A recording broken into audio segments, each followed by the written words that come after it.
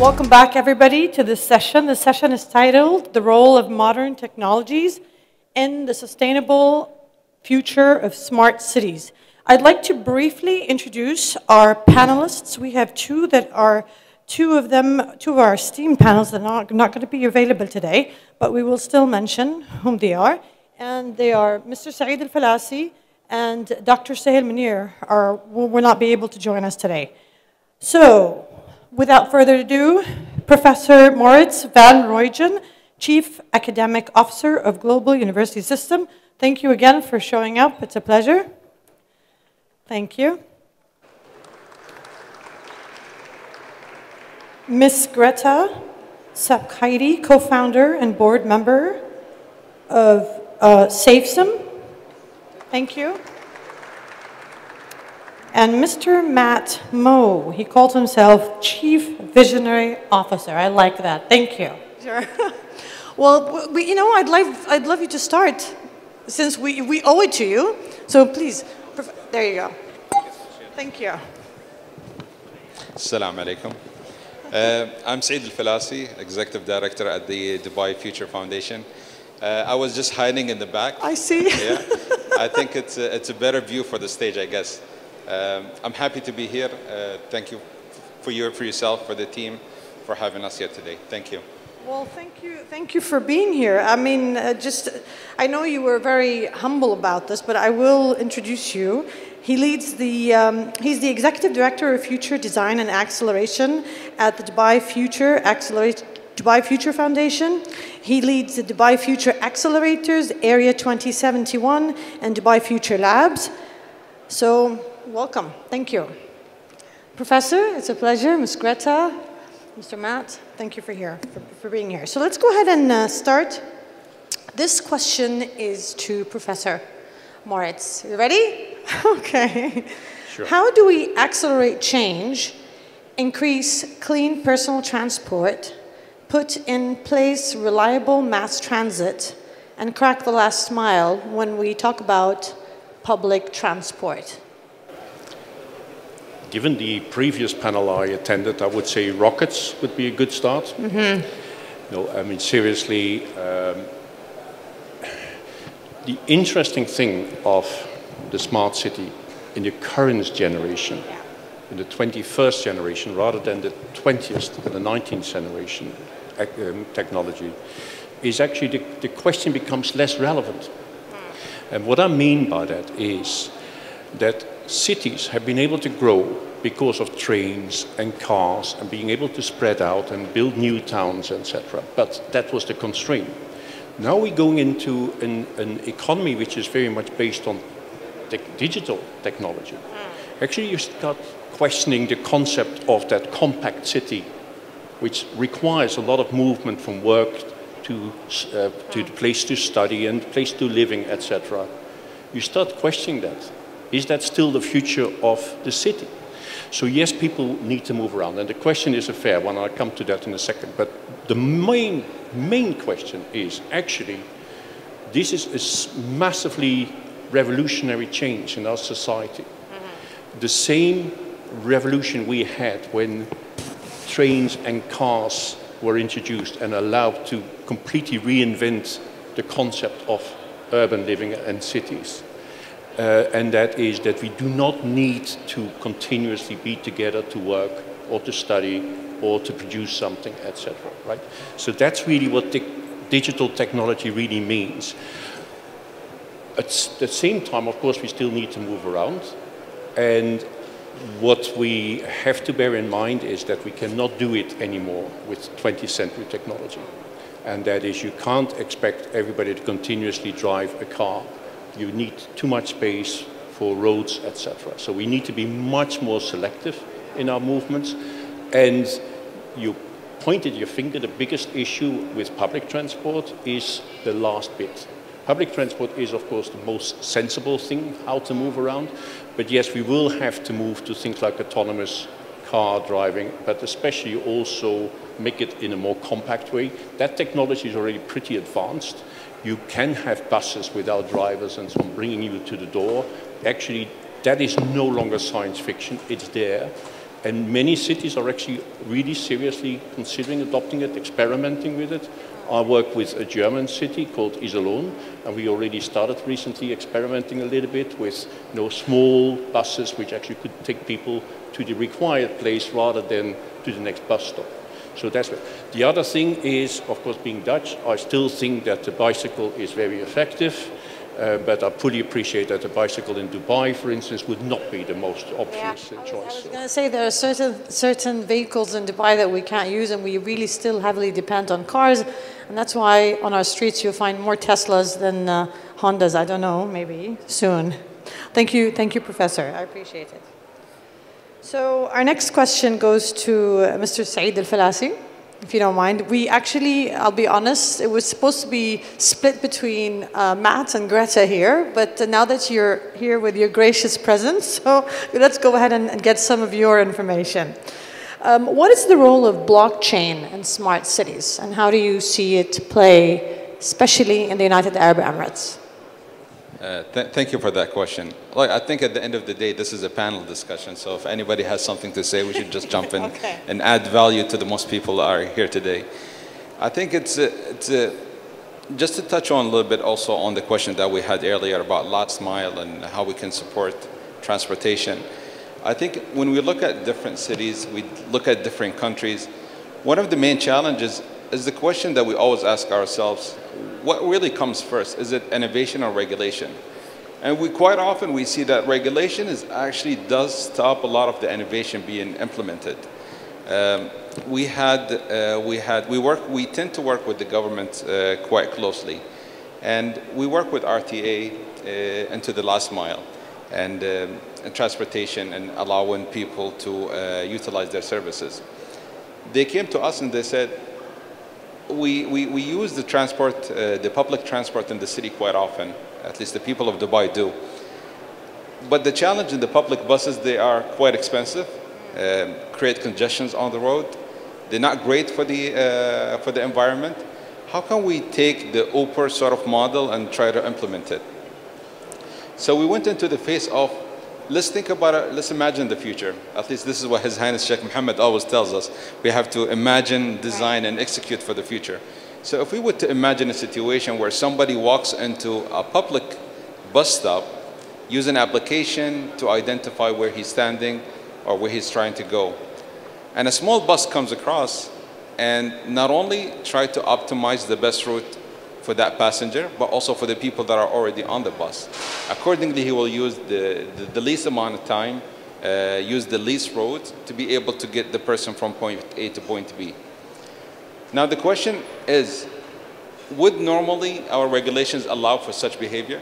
So we have the taxi, we have public buses, but now we have something in between. So we have to always look internally and see how we can actually change some of our regulation to enable some of those technologies. And this is something that I just wanted to add a little bit to what Doctor was saying. And the other thing is about blockchain. And I remember when we worked with government entities, they come to us and say, we would like to adopt blockchain. We would like to adopt artificial intelligence. And we say, okay, that's great. We like your excitement. But we want to understand, how would you actually utilize those technologies? So it's quite essential for individuals, companies, government entities to understand what are they trying to achieve before even identifying what technology they're going to use. But for blockchain, it's quite important for us in Dubai, at least. I think the Emirate of Dubai have launched multiple initiatives with Smart Dubai and other government entities to be able to utilize blockchain, transfer of data, and try to stand out as a smart city. But again, one of the biggest challenges when it comes to smart cities is that, do we implement the infrastructure and the guidelines for Dubai itself? Should we integrate it with other emirates like Sharjah to allow for smart transportation and make it less traffic? So the data exchange between cities is quite essential as well, and to make sure that we have the right infrastructure, we have the right guidelines around it as well. Thank you for that. I appreciate it. Very well said and detailed. I remember when the term blockchain came up, and it's like, what is this? And then the other one came, cryptocurrency. It's like, what? So everything makes more sense today. Thank you, Mr. Saeed. So moving on to our next esteemed, beautiful panelists. Ms. Greta. Thank you. Examples of cyber attacks, including state-based, are increasing, and as cities become interconnected and smart, the data they hold will become more attractive, obviously. How do cities protect themselves from, sophisticated attacks, and what data protections do we have in place? Thank you. Thank you. Basically, when we hear the word cybersecurity, cyber attacks, for all of us normally it sounds like something distant and something very complex. But it can be as simple as, I think everybody here has a phone. I saw just through the window there's Etisalat antenna. So if we place another antenna that has the same range, tune up the power, and all of our mobiles will hop on that fake antenna. It's as simple. A lot of IT architects, a lot of infrastructure designers forget or oversee the most important thing. They secure the servers, they secure the access points. They forget that the connection have to be secure as well, because even there was an example. It was in the United States not so long ago. It was a hacked petrol pipe. There was one state without the petrol. People were queuing lines, and what they actually hacked, they hacked a connection point. So it's not an advertising, but there's a safe SIM. We solved that problem. And this is one of the future technologies that should be considered, or that type of a technology should be considered, not only in the smart cities, but in everybody's consideration to have a safe tunnel of the data. Because there's a safe sending point, safe receiving point, but what's happening in the between, it can be as simple as putting up another antenna and making it strong. So just to bring awareness to this problem of the actual connectivity. Of course, smart cities will have insane amounts of sensitive data, can be used for good or bad or whatever. So for it not to be used unauthorized, the connection must be secured with whichever methods, but the connection itself must be super secure. So, yeah, thank you. Thank you, thank you. Thank you for that, I appreciate it. I was thinking, it's not an advertisement, it's reality. We're gonna need support, we're gonna need security, so. Yes, yes. Yeah, well, thank you. Thank you. Appreciate it. So Mr. Matt, ready? How can we use technology to make the cities of the future more efficient and reduce waste? Yeah, so I can talk about this topic for hours. Yeah. I'm a coach also, I like to talk very long, so I'll just try to keep this very short. Yeah, definitely, because the people over there are queuing us. They had me sit here so I can see time. So you're okay, go ahead, please. Yeah. So there's two things I kind of picked out for today for the shortness of time. So one thing that's really important that we need to, like Greta just said, raise awareness and have this as a thought process is the way we do construction today. It's believed that approximately 7% of the world's carbon emissions come from construction. And there is a possibility to reduce that by 70% by going into 3D printing. Now, Dubai and the UAE have actually already been on the forefront of 3D printing. The first proper 3D printed house is actually in Dubai. It was a Dubai municipality building. And this is something that's important that we need to really start focusing on. First of all, it's very cost effective because you need almost no staff and you have a certain speed in which you can produce housing. So 1 square meter, it takes about 5 minutes to build that, and the 160 square meter house would take approximately 12 days to build.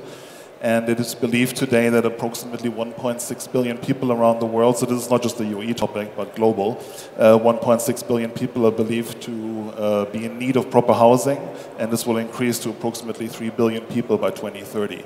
So that's one important topic that, going forward with all the construction efforts here, that this is a topic that becomes more and more important and more aware. People who will be using 3D printing housing, is that what you're saying? Yeah, that this becomes more of 3 billion. people will be in need of housing by 2030 if we continue the way we have been doing this today. Yeah. And the other important topic is that, and this has been on my mind for a very long time, I'm actually a German national, and I just really love the UAE. I grew up here.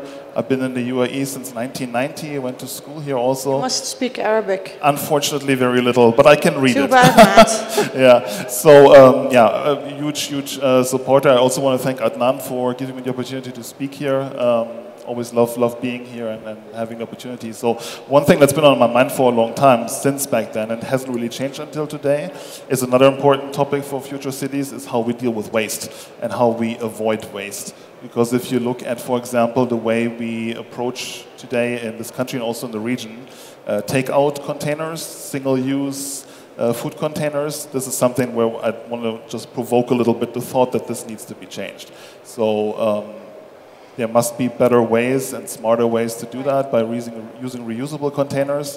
Because if we continue with this, like, you know, if you order takeout food, you have a bag of trash like this. This cannot continue. We're going to get into serious trouble with that. Well, thank you so much, Mr. Matt.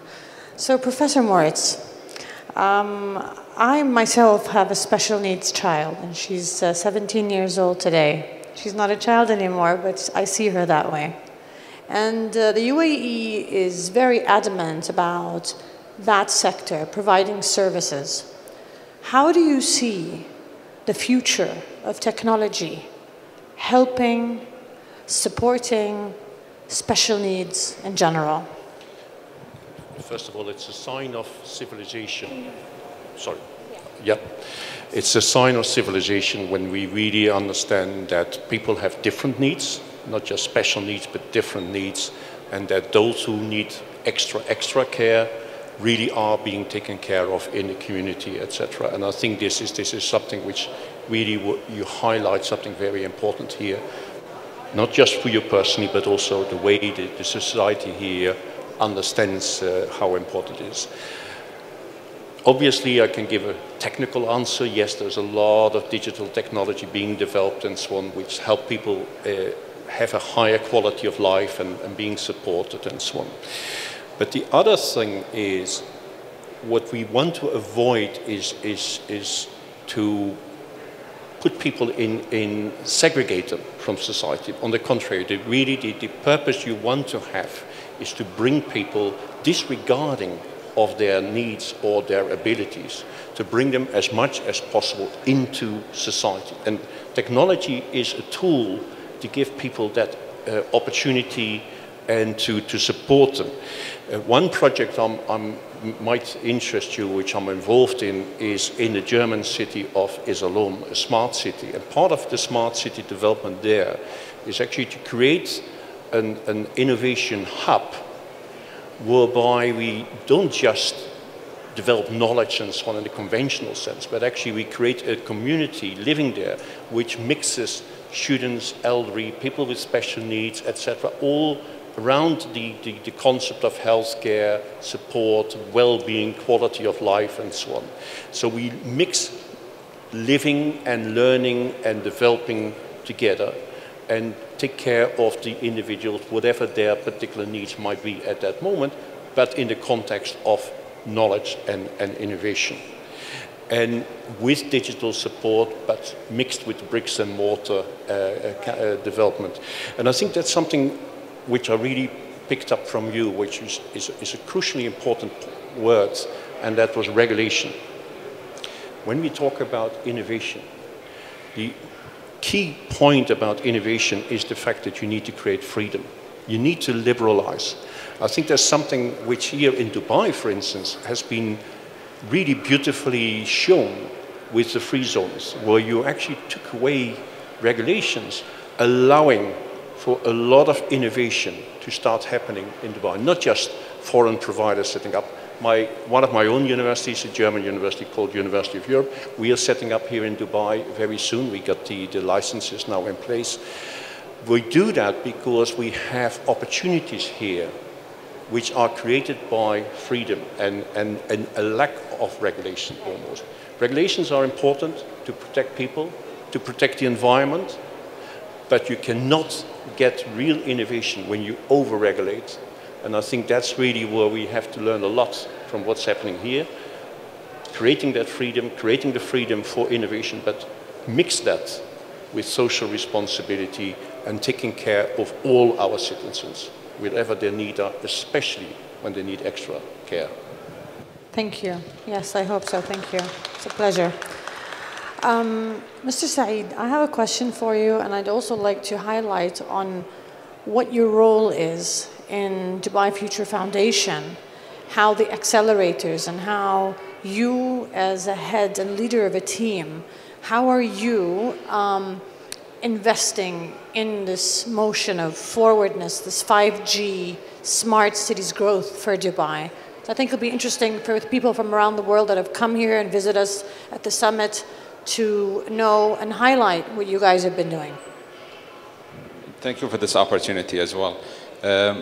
I think as part of the Dubai Future Foundation, we have a program that is called the Dubai Future Accelerator Program. And whenever anyone hears the term accelerator, they immediately start thinking about startups and entrepreneurs.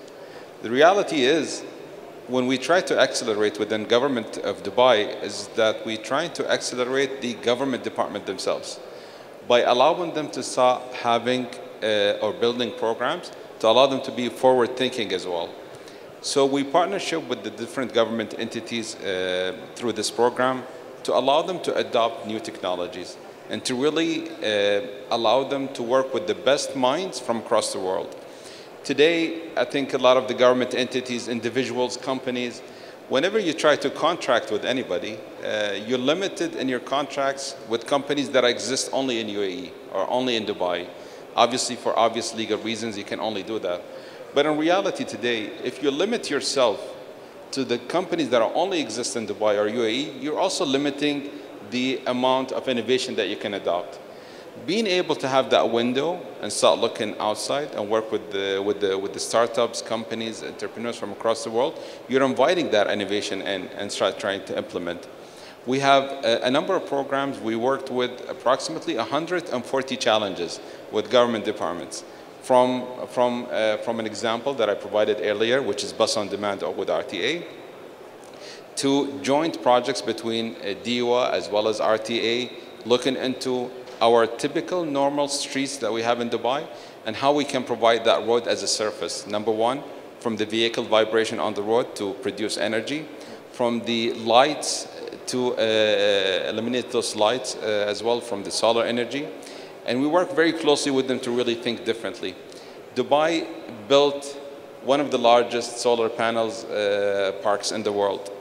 They came to us and said, look, we have an amazing technology, we have amazing space, we've invested quite heavily, but we realized that a lot of the dust actually start building up on those solar panels. And we cannot afford to continue to hire lots of people just to clean it on a daily basis. How technology can support us doing that?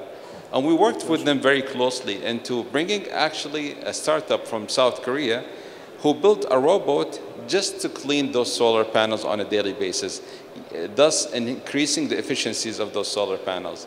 So the Dubai Future Foundation, in a nutshell, is the right hand of government departments in Dubai, allow them to adopt new innovation and technologies based on their sectors and based on their needs.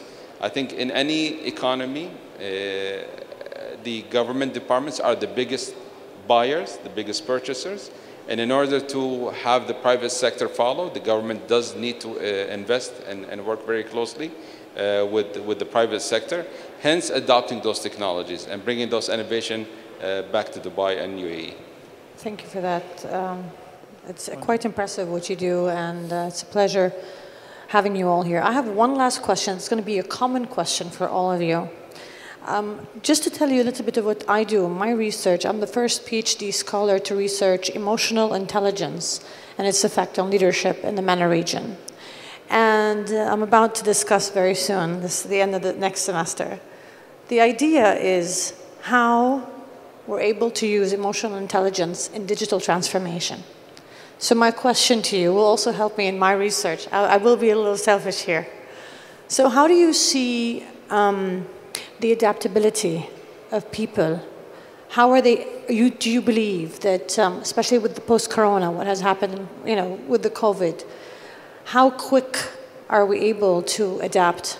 And do we have it in us, emotionally, mentally, health-wise, psychologically, to run through this industrial revolution? As we know that the fourth industrial revolution is the biggest and ever of whatever mankind has ever seen. So how do you see mankind adapting to this rapid change, mentally and psychologically? Matt, would you like to go first? I think it's absolutely... Sorry, Greta. Sorry. Go ahead. Go ahead. Ladies first, please. I insist. Go first. Thank you. So kind. Thank you, Matt. Thank you very much. Ladies first. It's equal well these times, but ladies first. I heard ladies first was another issue, by the way. I don't think so. If you hear the story, you don't want to go first. But anyway, go first now. We'll tell you the story later. It's okay. We're brave. Yes, actually, emotional intelligence. Lots of people don't take it as a cornerstones of everyday life. Emotional health, emotional intelligence health. But especially after post-COVID, especially what was happening in Europe, the 2 years lockdowns, etc., had a massive, massive effect on everybody. And it wasn't so much felt here in UAE. Really, guys, that was very lucky what you did. And I came across what I wanted to share. This is why was my insistence. I came across an app that was built to manage to improve your emotional intelligence. This app is live, it's on the App Store. After I can connect you with the founders because you are in the same domain. And it's amazing. I actually downloaded it yesterday just to see. It's a questionnaire, and then they give you courses how to self-improve, etc., etc. And coming from the question why, it gives absolutely another level of operations to whatever you do, whether it's love or work or or innovations or future. You just have completely different amounts of energy for whatever you do because you are coming from the stable ground, and then you can shoot like a rocket. Because when you're coming from the shaky ground, even without realizing that that might have been shaky ground, post-COVID, everybody's unsure where they stand. So we're on shaky ground. So we must be sure that we are on a stable ground to achieve any innovation, any goals, any purpose, to give good things to the world, to serve the world. We must come from the stable ground. This is very, very important. Emotional intelligence, putting yourself together, let's put it in simple words, that's one of the major things everybody should do and keep a check on. Thank you, Greta. I appreciate it. Matt, please. Yeah, I think to answer your question, we totally have it in us. It's just that very often the environment around us kind of steers us away a little bit from adaptability. See, like I said, I'm a German national, so the German culture, for example, is based on a blaming culture and a problem-focused culture. So I'm more of a solution-focused person, and I have like this theory, so to say, that what's very important is that you control your thoughts, because in the way in which the human mind, body, and spirit work is thoughts, feelings, actions, and results. So if we have a positive thought process to understand and embrace that we are able to adapt, then other things can fall into place. So when it comes to emotional intelligence, I think it's extremely important, and we definitely have it in us. It's just it needs to be tickled a little bit maybe from time to time. I believe so. You're absolutely right. Thank you so much for that. Thank you. Professor? Right. We heard this morning a powerful speech about attitude and the importance of physical workouts. And one should not forget the importance of the emotional workouts as well. Right? So emotional intelligence is not something you just have or you don't have it. It is something you develop. And it is very important you develop it, just as important, if not even more important than your physical well-being and health, right? And that is because, for instance, things like resilience, knowing how to deal with setbacks and so on. When we talk about innovation, innovation is 99% setbacks and 1% progress, right? We know that. So you need to have that mindset that development of that mindset is extremely important, and yes, it's great that there are digital tools to support that more and more, like coaching. I think there's a big future for digital coaching, for instance, life coaching. We do that already in studying, study coaching, but with artificial intelligence also we can do more and more in life coaching. And I think that development is crucially important, that we really recognize that emotional intelligence is actually what sets us human beings apart in being successful and giving up at the first failure, the first setback, knowing how to interact with other human beings, and do that with sincerity. This is where you can teach a machine so-called emotional intelligence, but that is actually faking it, right? And I think there was the American newscaster who said what is important in being successful as a news anchor is sincerity, knowing how to fake it.